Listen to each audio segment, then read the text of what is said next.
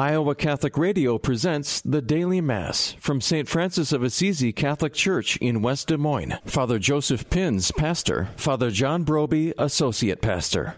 In the name of the Father, and of the Son, and of the Holy Spirit. The grace and peace of God our Father and the Lord Jesus Christ be with all of you. And with your spirit. We prepare ourselves for our celebration of this ordinary time this morning. We pause a moment to reflect upon our lives, to recognize our need for God's mercy. You were sent to heal the contrite of heart. Lord, have mercy. Lord, have mercy. You came to call sinners. Christ, have mercy. Christ, have mercy. You are seated at the right hand of the Father to intercede for us. Lord, have mercy. Lord, have mercy. And may Almighty God have mercy on us, forgive us our sins, and bring us to everlasting life. Amen. Let us pray.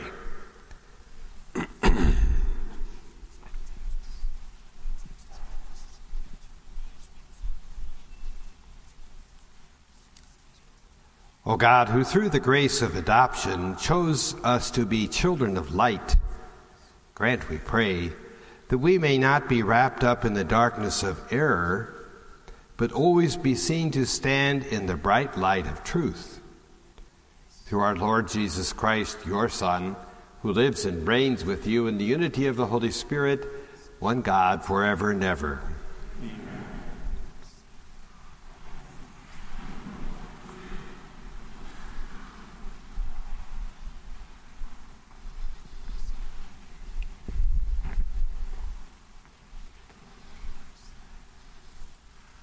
A reading from the book of Genesis. The span of Sarah's life was 127 years. She died in Kiriathba, that is, Hebron, in the land of Canaan. And Abraham performed the customary mourning rites for her. Then he left the side of his dead one and addressed the Hittites. Although I am a resident alien among you, sell me from your holdings a piece of property for a burial ground, that I may bury my dead wife. After the transaction, Abraham buried Sarah, his wife, in the cave of the field of Machpelah, facing Mamre, that is, Hebron, in the land of Canaan. Abraham now had reached a ripe old age, and the Lord had blessed him in every way. Abraham said to the senior servant of his household, who had charge of all his possessions, "Put your hand under my thigh, and I will make you swear by the Lord, the God of heaven and the God of earth, that you will not procure a wife for my son from the daughters of the Canaanites among whom I live, but that you will go to my own land and to my kindred to get a wife for my son Isaac." The servant asked him, "What if the woman is unwilling to follow me to this land? Should I then take your son back to the land from which you migrated?" "Never take my son back there for any reason," Abraham told him. "The Lord, the God of heaven, who took me from my father's house and the land of my kin, and who confirmed by oath the promise he then made to me, I will give this land to your descendants. He will send his messenger before you, and you will obtain a wife for my son there. If the woman is unwilling to follow you, you will be released from this oath. But never take my son back there." A long time later, Isaac went to live in the region of the Negeb. One day toward evening, he went out in the field. And as he looked around, he noticed that camels were approaching. Rebekah, too, was looking about. And when she saw him, she alighted from her camel and asked the servant, "Who is the man out there walking through the fields toward us?" "That is my master," replied the servant. She then covered herself with her veil. The servant recounted to Isaac all the things he had done. Then Isaac took Rebekah into his tent. He married her, and thus she became his wife. In his love for her, Isaac found solace after the death of his mother, Sarah. The word of the Lord. Thanks be to God. Give thanks to the Lord, for he is good. Give thanks to the Lord, for he is good. Give thanks to the Lord, for he is good. for his mercy endures forever. Who can tell the mighty deeds of the Lord or proclaim all his praises? Give thanks to the Lord, for he is good. Blessed are they who observe what is right, who do always what is just. Remember us, O Lord, as you favor your people. Give thanks to the Lord, for he is good. Visit me with your saving help, that I may see the prosperity of your chosen ones. Rejoice in the joy of your people, and glory with your inheritance. Give thanks to the Lord, for he is good.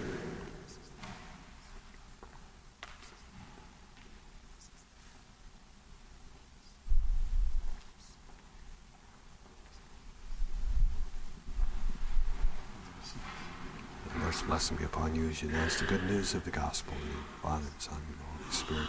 Amen.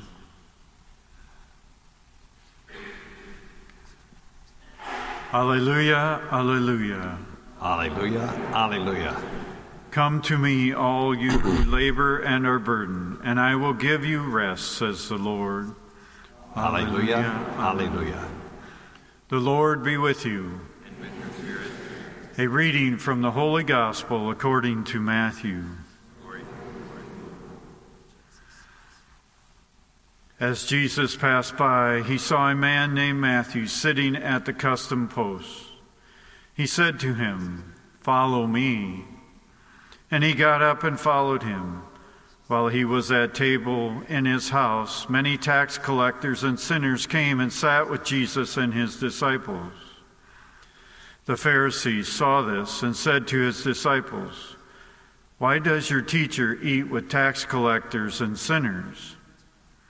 He heard this and said, "Those who are well do not need a physician, but the sick do. Go and learn the meaning of the words, 'I desire mercy, not sacrifice.' I did not come to call the righteous, but the sinners." The Gospel of the Lord.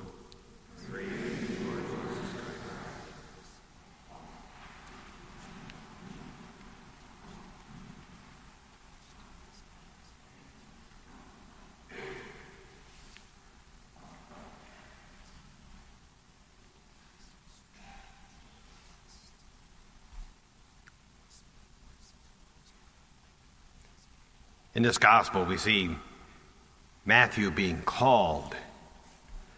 It's interesting that he's called at his place of work, in his tax collecting position. Sometimes I suppose we can think, well, God calls us in the silence of our prayer, maybe in the quiet of the evening, but I don't know that we think too much of having God call us right where we work. And yet that's what the gospel is talking about today. He hears Jesus' call and he leaves everything and follows him. Now I suspect right in the middle of your work might be kind of tough to do that. Somebody who's your boss might not appreciate you just taking off and saying, "Well, I'm gone now."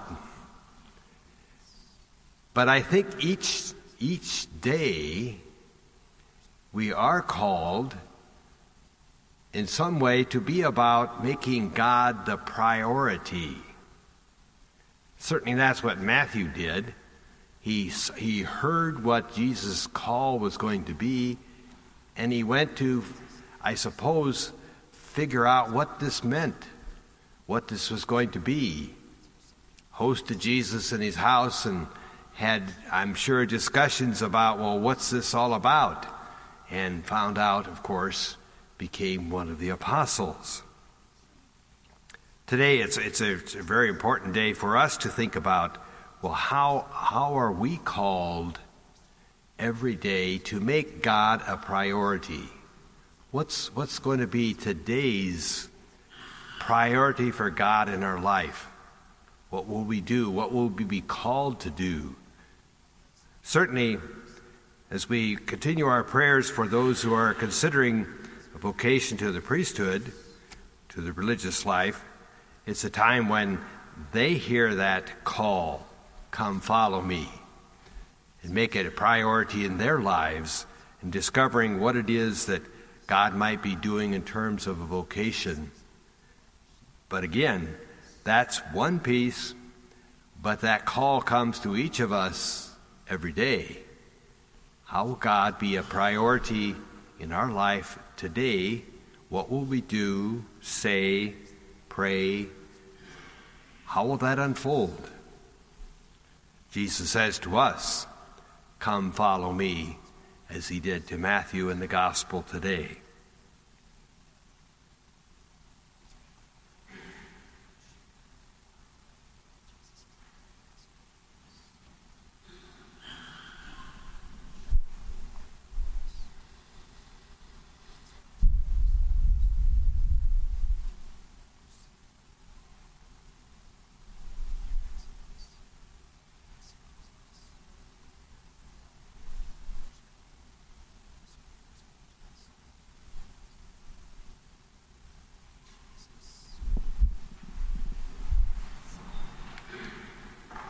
As we hear God's call to follow him, follow the Lord today, we bring our prayers and needs before the Lord. That the church may flourish in the light of God's love and mercy, let us pray to the Lord. Lord, hear our prayer. That peace and kindness may be established through the power of the Holy Spirit in every part of the world, let us pray to the Lord. Lord, hear our prayer. That those suffering as a result of natural or man-made disasters may be consoled and relieved of burden through the Holy Spirit of God. Let us pray to the Lord. Lord, hear our prayer. That all of us here may have the grace of knowing we are eternally loved by God. Let us pray to the Lord. Lord, hear our prayer. For the most vulnerable, especially the unborn, let us pray to the Lord. Lord, hear our prayer. For Donald Dirks and all the souls of the faithful departed, through the mercy of God, may obtain eternal happiness in heaven. Let us pray to the Lord. Lord, hear our prayer. And for all those prayers that are in the depths of our hearts,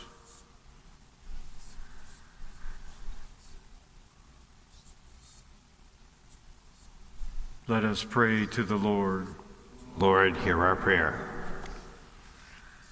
Lord God, with confidence and joy, we bring these prayers before you, the prayers of our hearts as well. Through your Son, Jesus, and the power of the Holy Spirit, answer these prayers, for you live as our God forever and ever.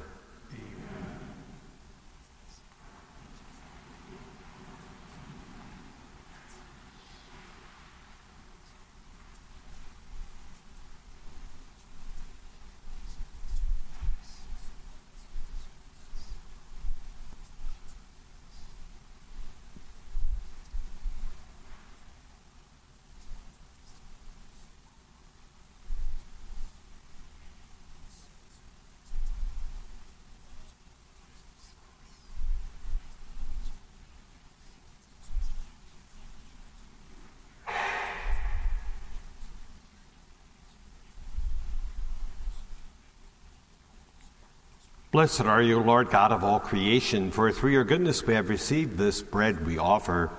Fruit of the earth, work of human hands, it will become for us the bread of life.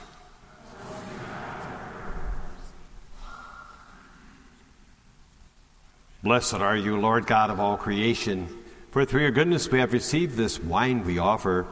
Fruit of the vine, work of human hands, it will become our spiritual drink.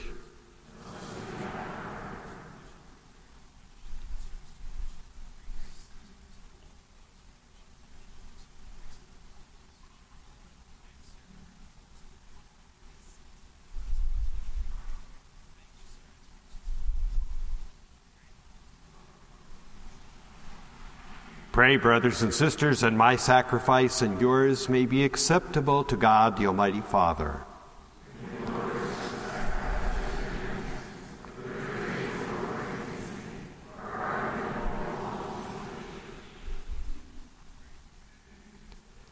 O God, who graciously accomplished the effects of your mysteries, grant, we pray, that the deeds by which we serve you may be worthy of these sacred gifts.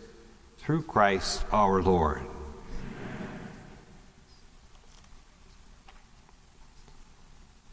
The Lord be with you. Lift up your hearts. Let us give thanks to the Lord our God. It is truly right and just, our duty and our salvation, always and everywhere to give you thanks, Lord, Holy Father, Almighty and eternal God, through Christ who is Lord. In him you have been pleased to renew all things, giving us all a share in his fullness.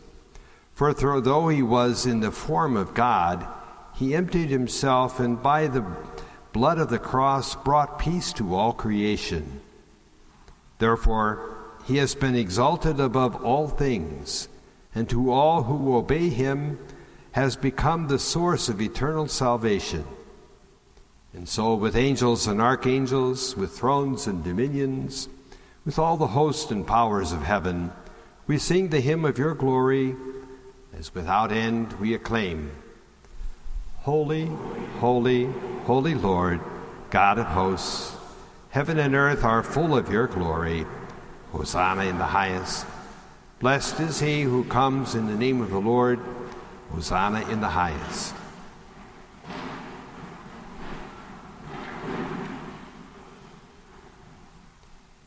You are indeed holy, O Lord, the fount of all holiness.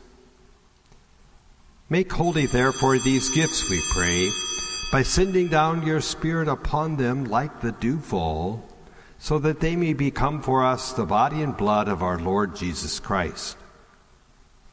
At the time he was betrayed and entered willingly into his passion, he took bread and, giving thanks, broke it, gave it to his disciples, saying, Take this, all of you, and eat of it, for this is my body, which will be given up for you.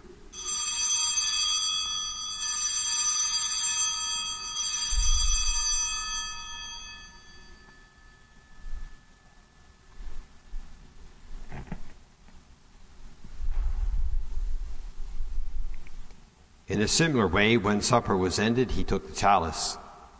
And once more giving thanks, he gave it to his disciples, saying, Take this, all of you, and drink from it, for this is the chalice of my blood, the blood of the new and eternal covenant, which will be poured out for you and for many for the forgiveness of sins. Do this in memory of me.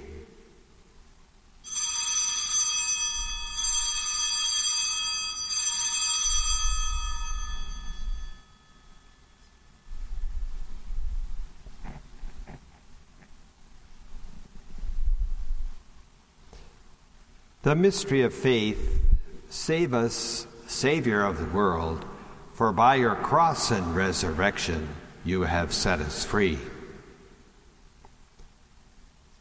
Therefore, as we celebrate the memorial of his death and resurrection, we offer you, Lord, the bread of life and the chalice of salvation, giving thanks that you have held us worthy to be in your presence and minister to you. Humbly we pray that, partaking of the body and blood of Christ, we may be gathered into one by the Holy Spirit. Remember, Lord, your church spread throughout the world, and bring her to the fullness of charity, together with Francis our Pope, William our Bishop, and all the clergy. Remember also our brothers and sisters who have fallen asleep in the hope of the resurrection, and all who have died in your mercy. Welcome them into the light of your face.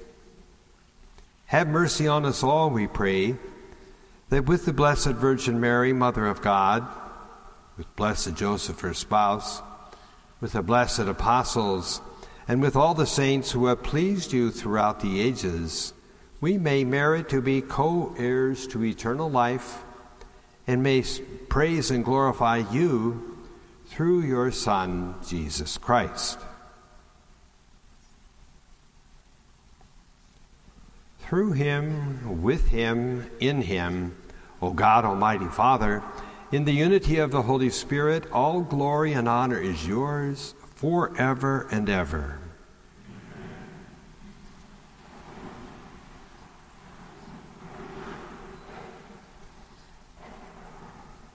At the Savior's command and formed by divine teaching, we dare to say, Our Father, who art in heaven, hallowed be thy name. Thy kingdom come, thy will be done, on earth as it is in heaven. Give us this day our daily bread, and forgive us our trespasses, as we forgive those who trespass against us.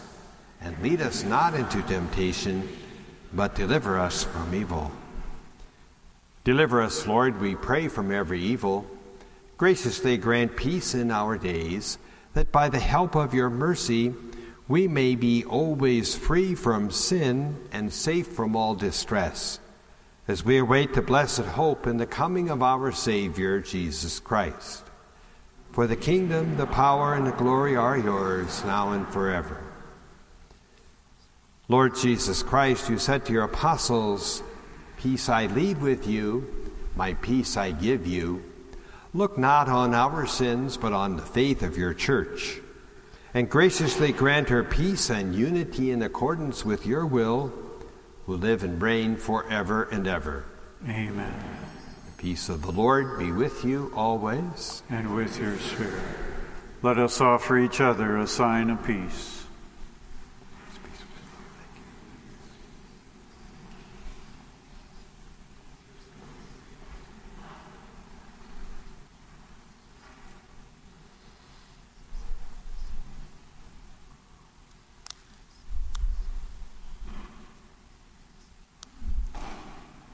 Lamb of God, you take away the sins of the world, have mercy on us. Lamb of God, you take away the sins of the world, have mercy on us. Lamb of God, you take away the sins of the world, grant us peace.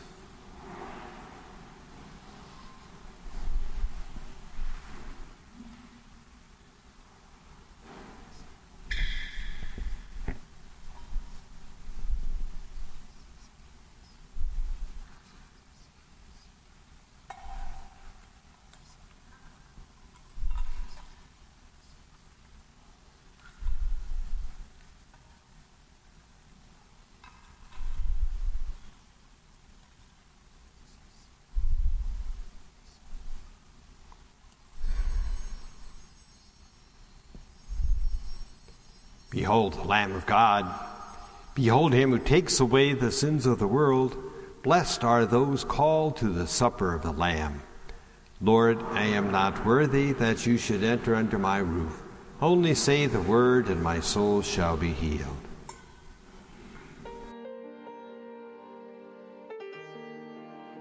My Jesus, I believe that you are present in the most blessed sacrament. I love you above all things, and I desire to receive you into my soul. Since I cannot now receive you sacramentally, come at least spiritually into my heart. I embrace you as if you were already there, and unite myself wholly to you. Never permit me to be separated from you.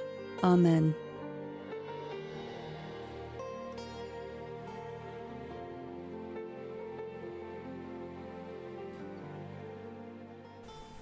May the divine sacrifice we have offered and received fill us with life, O Lord, we pray, so that bound to you in lasting charity, we may bear fruit that lasts forever. Through Christ our Lord. The Lord be with you. May Almighty God bless all of you in the name of the Father, and of the Son, and of the Holy Spirit. Amen. Go and announce the gospel of the Lord. Thanks be to God. You've been listening to the Daily Mass from St. Francis of Assisi Catholic Church in West Des Moines on the Iowa Catholic Radio Network.